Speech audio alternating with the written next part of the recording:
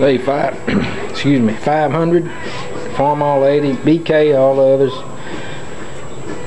I ran into I actually found a 120 volt blower motor that actually it works. So I think what I'm going to do with this is make a fume extractor.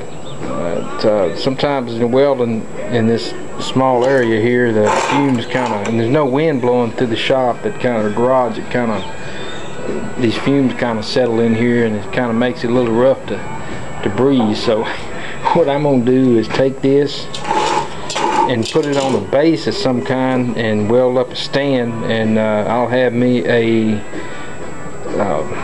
non-filterization or non-filtering fume extractor.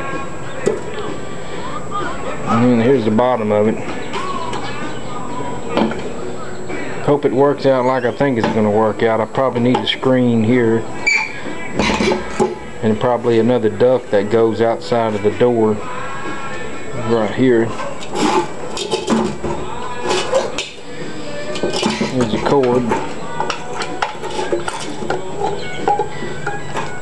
The cord's long enough, I guess.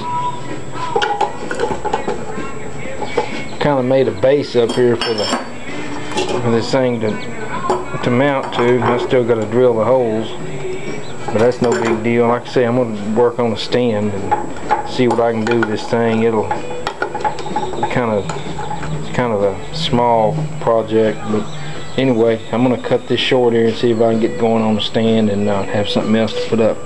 See you later.